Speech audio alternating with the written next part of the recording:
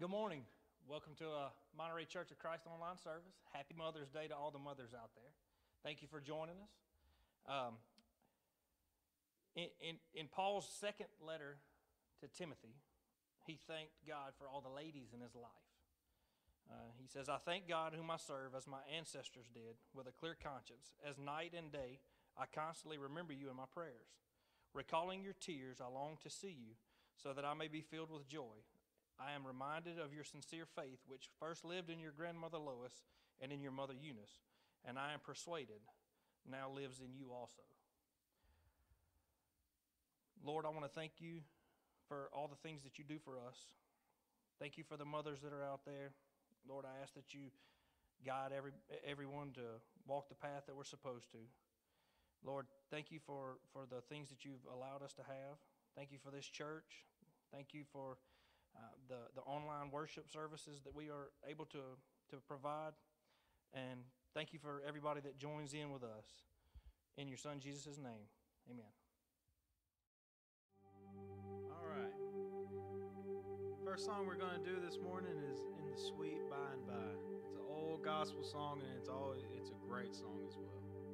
So, even though we're all at home, we're not all here physically, we can still praise Jesus even in our chairs, It's always a good time.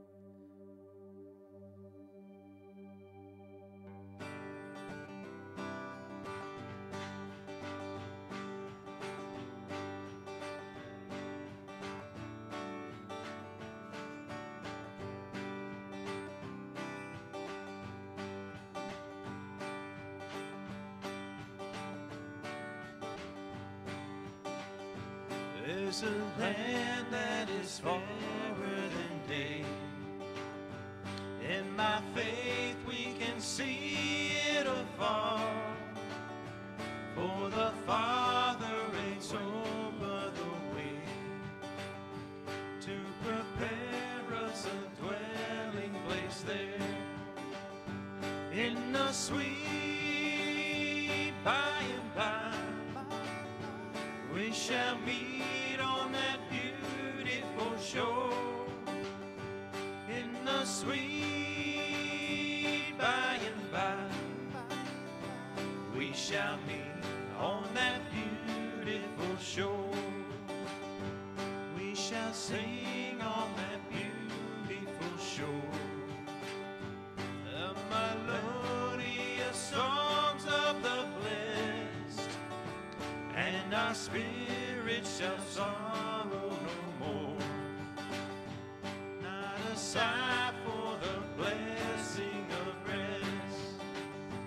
In the sweet by and by we shall meet on that beautiful shore.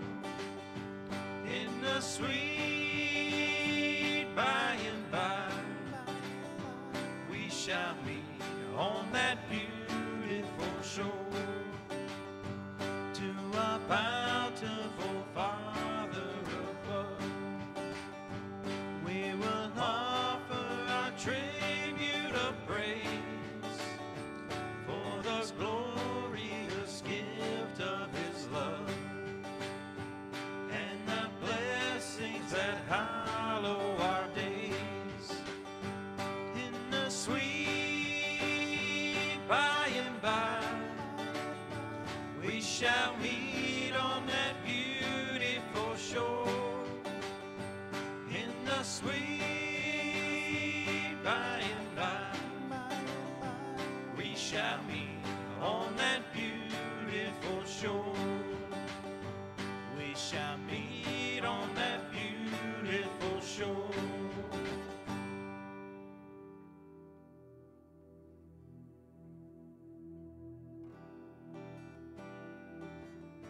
Next song we're going to do this morning is Reckless Love.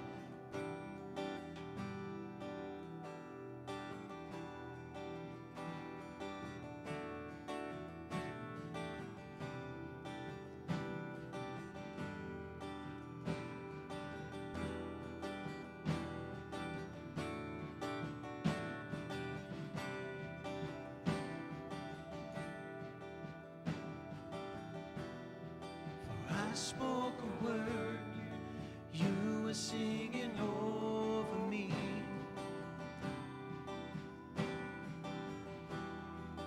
You have been so, so good to me.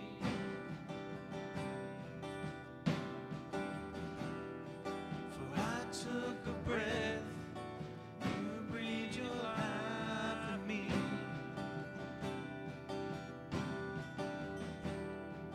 You have been so, so kind to me.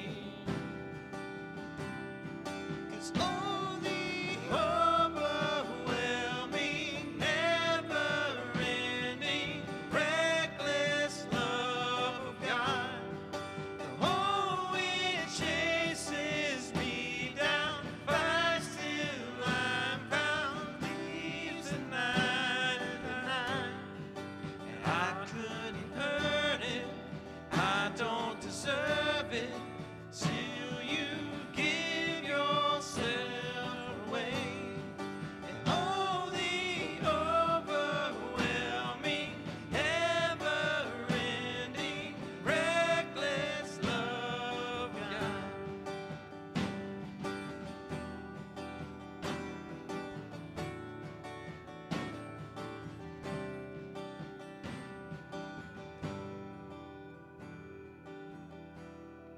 When I was your foe, still your love fought for me.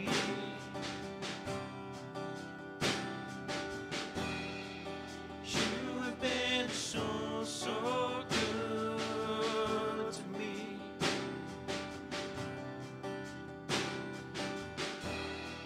When I felt no worth, you paid it all for me.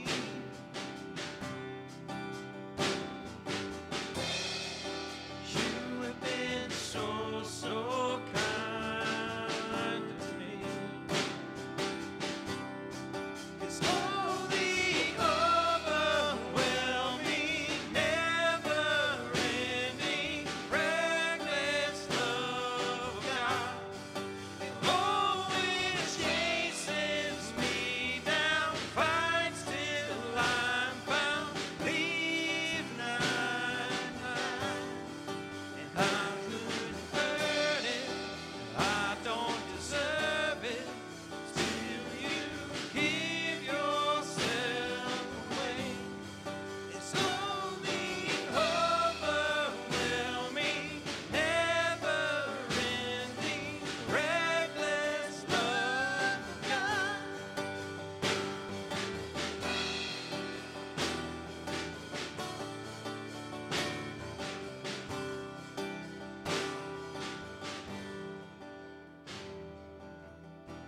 Snow shadow you won't light up, mountain you won't climb up, coming after me.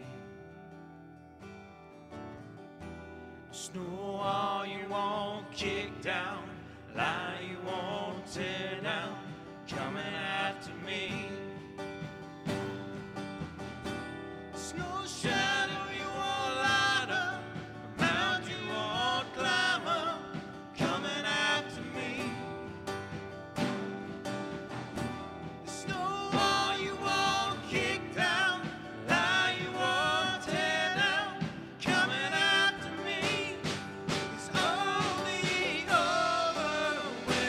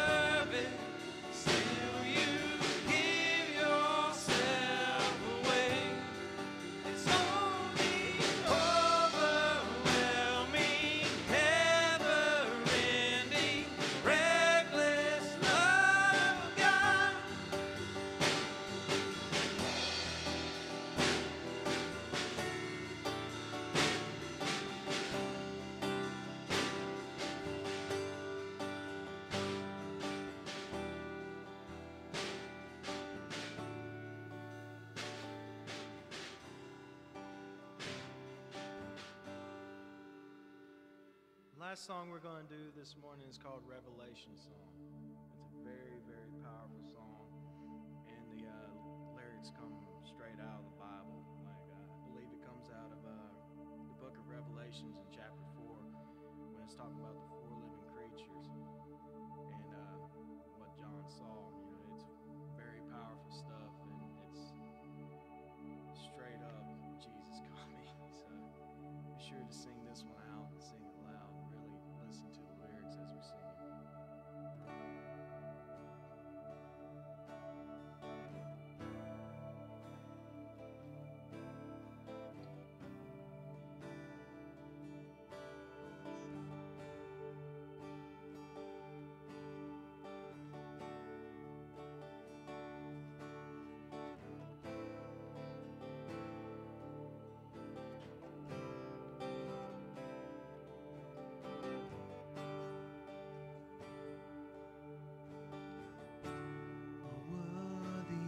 The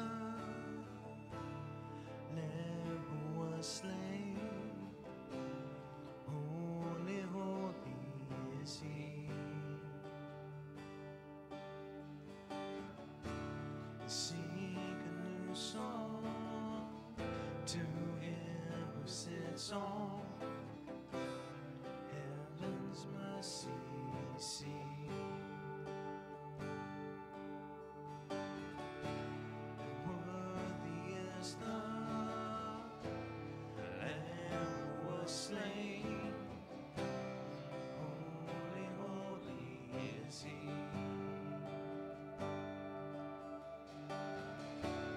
Sing a new song to Him who sits on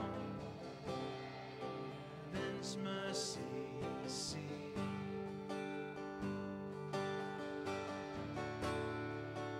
Holy, holy, holy is the Lord God Almighty, who was and is to come.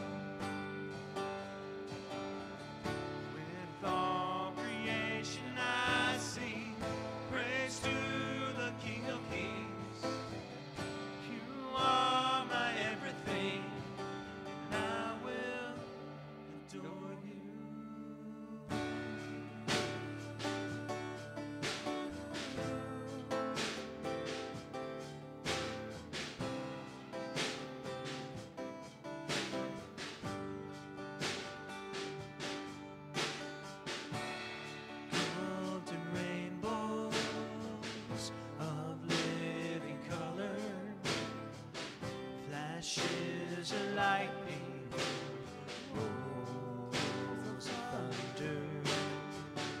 Let's sing and honor, strength, and glory and power be to you, the only wise King. Holy, holy, holy is the Lord God Almighty, who was and is to come. With all creation I sing praise to the King of Kings. You are my everything, and I will adore you.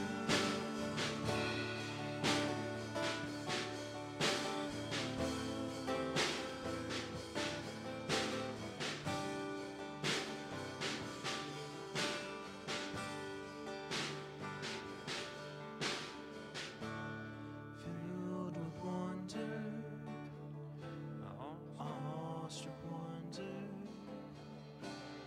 at the mention of your name. Jesus, your name is power, breath and living water. Such a marvelous mystery.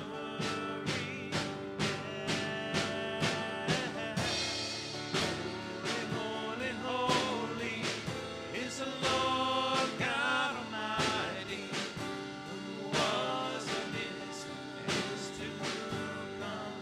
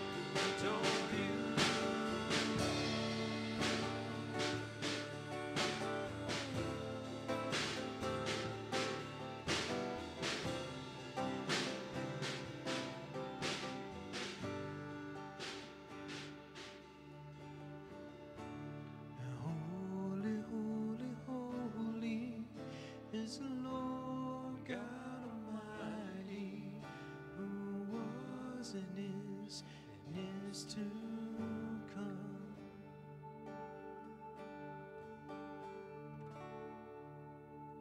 God, you are so good to us. Through the good times and bad, Lord, you are always there. You love us so much, you sent your only Son to die for us, Lord. We truly thank you for that. Thank you, God, that we have the internet, that we can share the message with people, and that they can hear your word. That is truly a blessing. I pray that in this time we do not take something like this for granted, Lord. We truly see it as a blessing, and we can use that in our lives. We can use any blessing in our lives now, Lord, but truly thank you for that, Lord. Forgive us, Lord, for the many sins that we've done. I ask this in Jesus' name. Amen. Amen.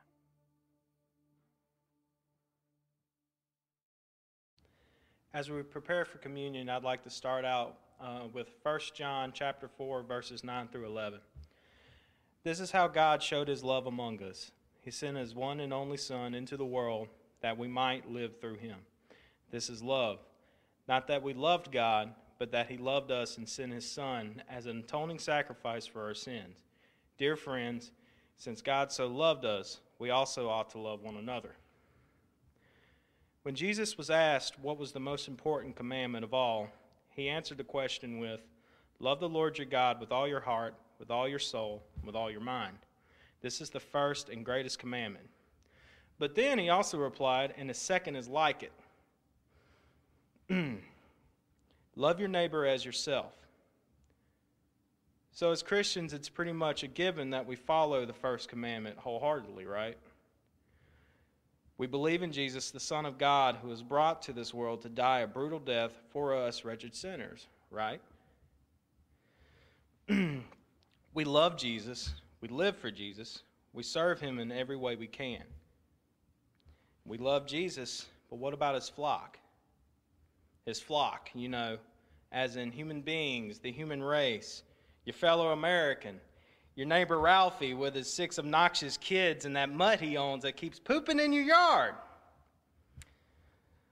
Sometimes the Ralphies of this world drive us crazy or make us angry or even break our hearts. Hey, maybe it could even be you that's the Ralphie. I don't know. I do know that sometimes it can be hard to love your neighbor, especially if it's a complete stranger you've just come across, your coworker that gives you a hard time at work, or the lady that cuts you off at your next exit. Even though people like this can upset and frustrate us, we have to remember this. Jesus didn't just die for you. You should know that he died for the people that drive you nuts every day, the Ralphies. Jesus died for them too. There are plenty of people that drive me nuts every day. And I may look perfect, and I mean, I am a handsome man. But sometimes I lose my temper with people. And for that brief moment, I forget all about the second, commandment that he stated, love your neighbor as yourself. And, after I cool off and I realize how silly it was to blow up and lose my cool and stoop to that level of spiritual immaturity. That isn't where we should be as Christians.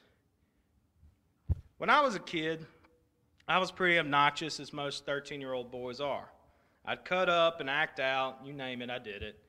And I remember Mr. Jeff and Miss Jill Britt teaching our junior high class on Wednesday nights. And I still am shocked to this very day that they didn't straight up lay the smack down on me every time that I acted out.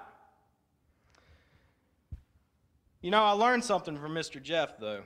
Each time I would cut up, speak out of turn, or argue with someone, he would quote the book of James. And he would always say, "Max, you need to be quick to listen, slow to speak, and slow to become angry." That verse has stuck with me ever since I was a kid.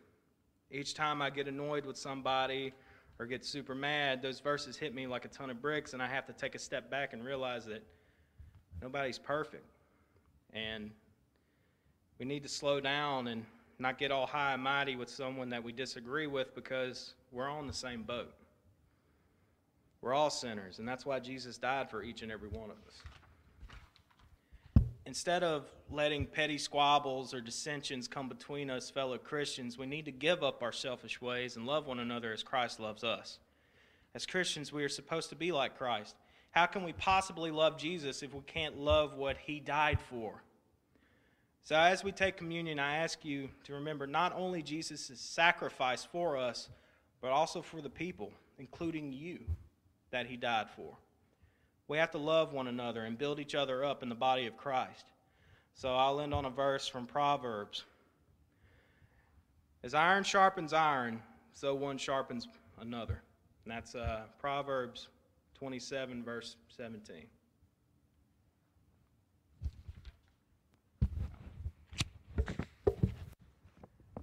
God, thank you for Jesus. Thank you for sending your Son to this world to come and die for us, Lord, because we didn't deserve that. And we truly thank you that you were willing to do that for us. As we break bread and drink our juice, Lord, I just pray that we remember what was done and that we remember our fellow Christians as well. Because in times like this, we need each other. And like Proverbs says, iron sharpens iron. We have to be there for each other. We have to love one another truly. We can't let something like this break us apart, Lord, and cause trouble among us, Lord, because we're supposed to be the body of Christ. Thank you, Lord, for Jesus, and forgive us for the many sins we've done, Lord. I ask this in Jesus' name. Amen.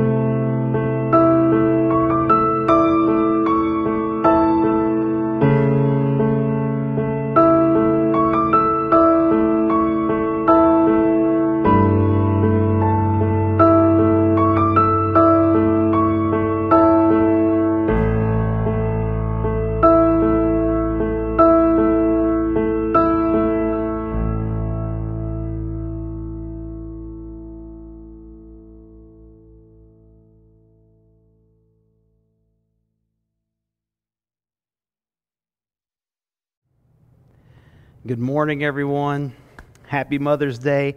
I'm glad that you're able to join us here this morning at Monterey Church of Christ as we celebrate Mother's Day. It looks a little bit different.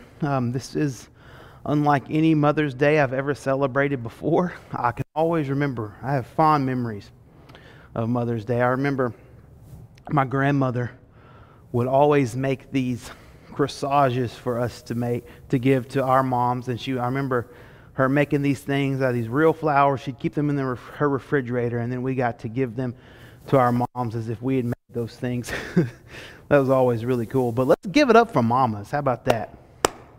Yes, give it up for your mama. You know why? Because your mama's got your back, right? In fact, your mama, she wiped your backside, she wiped your nose, and she wiped your face, all with the same rag sometimes. I know I had to figure that out the hard way one time, but yeah, your mama's got your back. Mamas can handle things, I can't even dream of. There is a reason that the Lord saw fit to put women in charge of having the babies. The reason is because men wouldn't put up with all that. I had a meltdown the other day when I stepped on a Lego barefoot. I cannot imagine going through like 20 hours of labor. That doesn't compute to me. Men can't handle getting a splinter in our fingers, much less having to go through all that. But ladies will take off of work, they'll go and they'll have the kid, and then they'll be back at work the next day. They're tough. Mamas are tough. I love Mother's Day. This is what I actually got my mama for Mother's Day this year. Yeah, it says, if at first you don't succeed, try again. Happy Mother's Day, love, your second born. I love that. My sister didn't like that too much, but that's okay. It was for my mom. It wasn't for my sister. Our text today picks up in verse 3 of chapter 2 of 1 John. And it kind of goes along with Mother's Day. I didn't plan it that way. It's just kind of where we left off in the text. So we're going to go ahead and read that, and then we'll jump right in to what we're going to talk about today. Starting in verse 3 of 1 John 2, it is, "We know that we have come to know him if we keep his commands. Whoever says, 'I know him,' but does not do what he commands is a liar, and the truth is not in that person. But if anyone obeys his word, love for God is truly made complete in them. This is how we know we are in him. Whoever claims to live in him must live as Jesus did. Dear friends, I'm not writing you a new command, but an old one, which you have had since the beginning. This old command is the message you've heard, yet I am writing you a new command. Its truth is seen in him and in you, because the darkness is passing and the true light is already shining. Anyone who claims to be in the light but hates a brother or sister is still in the darkness." The cool thing about this passage is, if you look deep enough, and we're going to unpack that this morning, but if you look deep enough, you'll see how these things go hand in hand with Mother's Day and the values that our mothers tried to instill in us. And the first one that I want to take a look at, the first value you'll see in this passage is deference. I had to look that word up. It's deference. It says, what did he say in verse 3? He says that we know that we have come to know him if we keep his commands. Deference is just a fancy word for obedience, right? That's something that our mothers tried to instill in us, was obedience. That's the first thing that John's talking about in this passage here, is deference or obedience. That's something that all mamas try to instill in their children. And I want to tell you something. My kid's mother, Zanita, is a pro at this. She invents ways of ensuring compliance. I'll say that again. She invents ways of ensuring compliance. For a long time, poor Emma had so much taken away that she had nothing in her room but a bed and some clothes. That's what had to happen to ensure compliance, to ensure obedience, to instill obedience in her. She had nothing in her room but a bed and some clothes. And now, if you know Emma, she is the sweetest thing. Now, Tommy, I don't know what Zanita did to Tommy, but that child never seems to need correcting because he punishes himself. And Liam, bless his soul. We're not going to talk about him. Woo! But a mother's love instills obedience in her children. In the same way, Jesus' love, it acts very much in the same way. His love is indescribable, it's crazy, it's reckless, it's agape love. That's the same type of love our mamas have for us. It's crazy, reckless, agape love. You see, it instills a love for him so deep that we comply to the standard by which he wants us to live. This is what Matthew chapter 10 says. Starting in verse 29, it says, "Are not 2 sparrows sold for a penny? Yet not one of them will fall to the ground outside your Father's care. And even the very hairs of your head are all numbered. So don't be afraid. You're worth more than many sparrows." You see, that is just an idea of how much God and Jesus cares for us. What does it say? The numbers of hairs on your head are numbered. He knows how many hairs are on your head. To me, that sounds like a guy who loves. That sounds like a guy who cares. That sounds like a guy, all of the above. It says not even a sparrow will fall to the ground outside of the Father's care. Not even a sparrow. And you know that we're worth more than a sparrow. You see, it's not, and here's the point, it's not that we have to obey the Lord, it's that we get to obey the Lord. We get to obey Jesus. Here's the point of all this.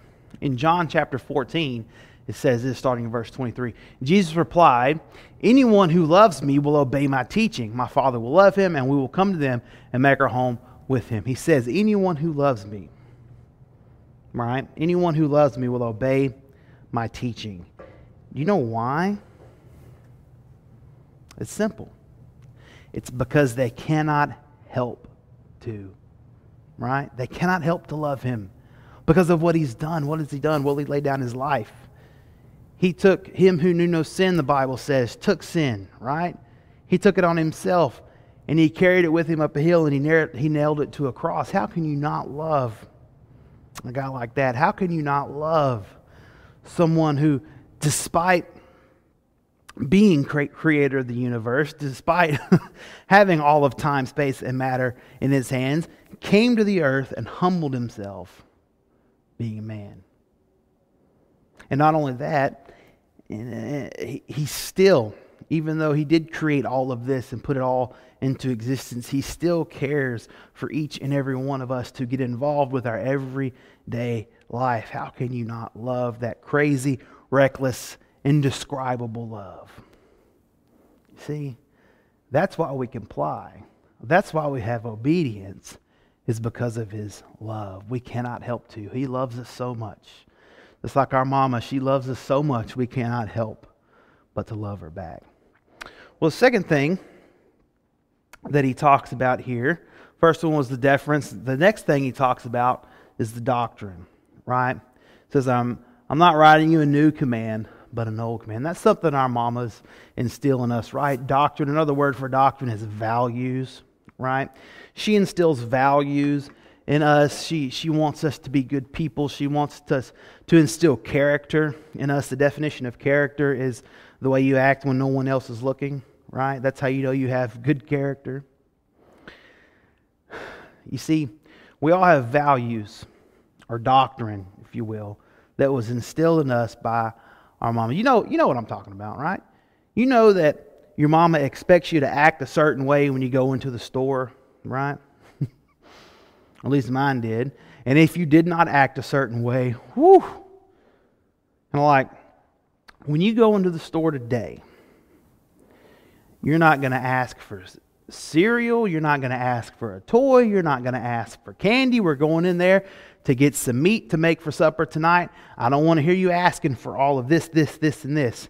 Yes, you can push the buggy. That's fine. But if that buggy runs up on my heel, something bad's going to happen. You see, we know how to act in the store because our mama taught us how to act in the store. And we knew that if we did not act a certain way, there would be consequences. I know it's a funny way of putting it, but we were also taught how to treat people, right? You treat people a certain way. We were taught how to treat our possessions. You know, our parents got us this thing, and so they taught us how to care for it and how to take care of it. And you just don't treat your possessions in a certain way. We were taught how to treat our relationships. These are all values that were instilled in us by our parents and by our moms. You see, you knew what was expected of you. Well, the same is with Jesus. We who love him, we know exactly what he expects.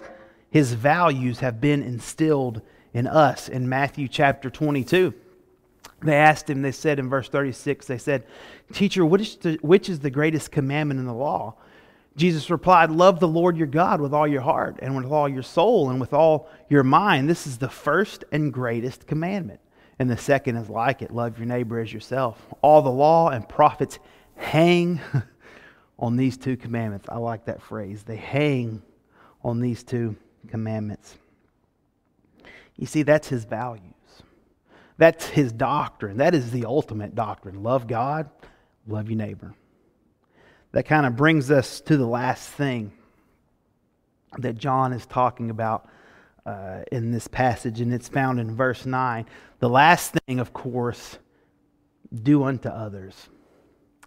He says, anyone who hates a brother or a sister is still in the darkness. I want to kind of camp out here for a minute,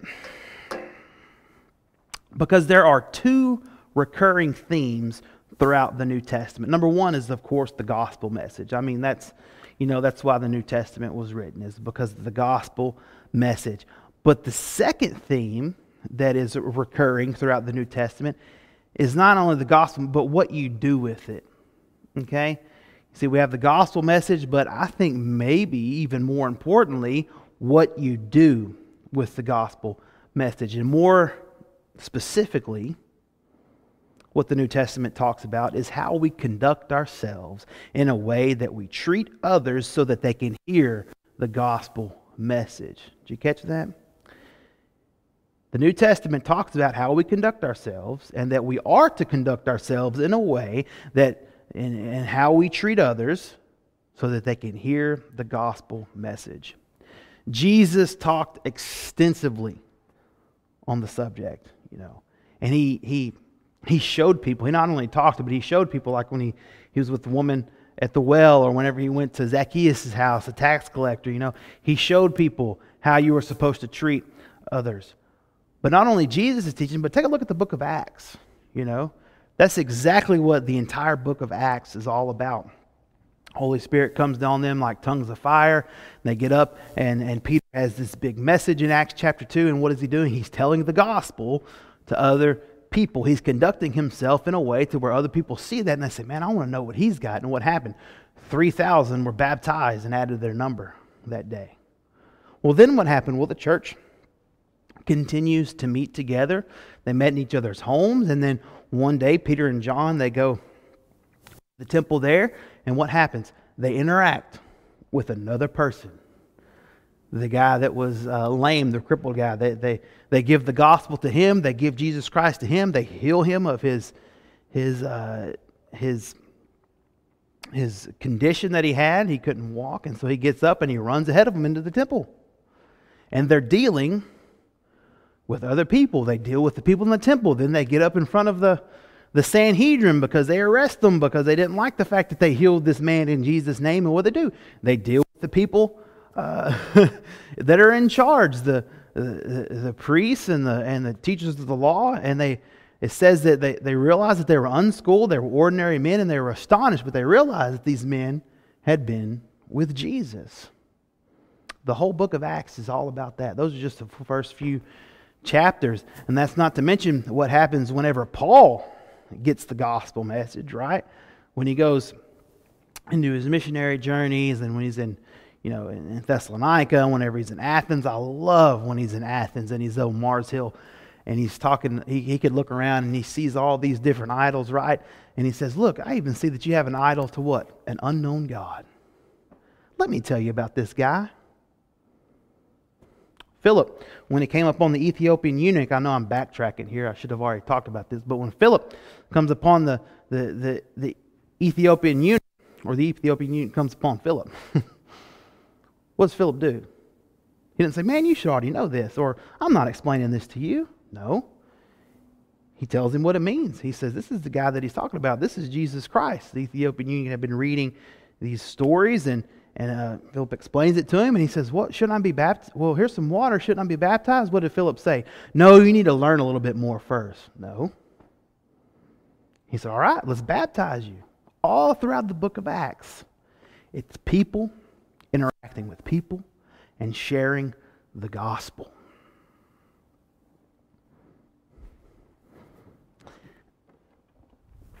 Let's read this verse again. Anyone who claims to be in the light but hates a brother or a sister is still in darkness. Is that not something Mama's taught us at a very early age, right? You see, the gospel is about others, not us. This is very basic stuff. Sometimes basic stuff is what we need the most. One of the first things our mothers taught us was what? To share, right? Share your toys with your sister. When you go to school and you're playing in the centers, you have to share with the other kids at school when you're in kindergarten and stuff like that. That is one of the very basic things that our mothers taught us. Well, sometimes some of the basic stuff, that is the best stuff, because that is exactly what the gospel is. sharing with others.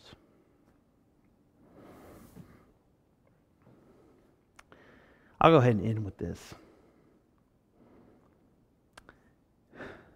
On February 4th, 2014, Mark Zuckerberg launched the Facebook. That's what it was called back then, the Facebook. Facebook membership was initially limited to Harvard students. Membership was then expanded to the Ivy League universities, to MIT, and to higher education institutions in the Boston area, and then various other universities like Baylor was one in the beginning and stuff like that. And lastly, it was expanded to high school students just as long as you had a .edu email. Now, in its infancy, Facebook was noted for its exclusivity. However, on September 26th in 2006, a long time ago. Wow. September 26, 2006, Facebook opened to everyone at least 13 years of age with a valid email address, and the rest is history. You know why? It's because exclusivity and being exclusive is not as good as being inclusive, right? Inclusive is better than exclusive. Facebook is one of the largest corporations in the world today.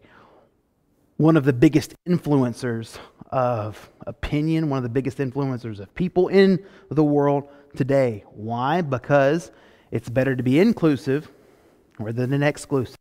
In its infancy, it was exclusive, right? But now it's inclusive, and most of you are watching me from Facebook right now because it's inclusive. The same can be said with our faith. The law was exclusive. You had to be circumcised, right? The law was exclusive. Christianity, the gospel, that's inclusive. Judaism, exclusive. Christianity, inclusive. Inclusive is way better than exclusive. Inclusive says, you know what? You know what I have? It's so good, this life-saving grace of Jesus Christ, that I want you to have it. It's not saying, you know what, you need to do this, and this. That's what the law was. You had to do this, you had to do that, you had to do this, and you had to do that. In fact, that's what the Samaritan woman was so worried about in John chapter 4. She said, you guys come and said we had to worship on this mountain, and then we had to go and worship at the temple. But guess what? I can't go and worship at the temple. I'm a Samaritan. You won't let me. Well, it wasn't Jesus that wouldn't let her. It was the Jews. And Jesus told her, he said, don't worry. Because a time is coming whenever we're not going to worship on this mountain. We're not going to worship in some temple. No, a time is coming when we're going to worship in spirit and in truth. The time is now, folks. He also offered her something that day at the well. She was going to get thirsty again, he said, but he offered her something else. He offered her living water. Living inclusive. It's not exclusive. Living water is inclusive because it comes from Jesus Christ. I know that times have been tough, relatively, I guess, because we've been separated from each other for quite a while now, 2 months.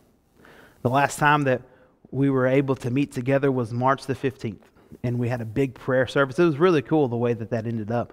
You know, the president called for a day of prayer, and then we decided to do that here at the church, and that was the last day we were able to meet together, and that was pretty cool. I don't know what the future holds, but I do know this. Jesus said that in this world we will have trouble. Yeah, we will. But he also told us not to worry because he's overcome the world. Here's the thing. The gospel message is inclusive. That means me, that means you, and everyone we come into contact with. What are you doing with it? Are you trying to keep it to yourself? Or are you going to do what your mother taught you to do so many years ago? Are you going to share it with others? God bless you guys. Happy Mother's Day.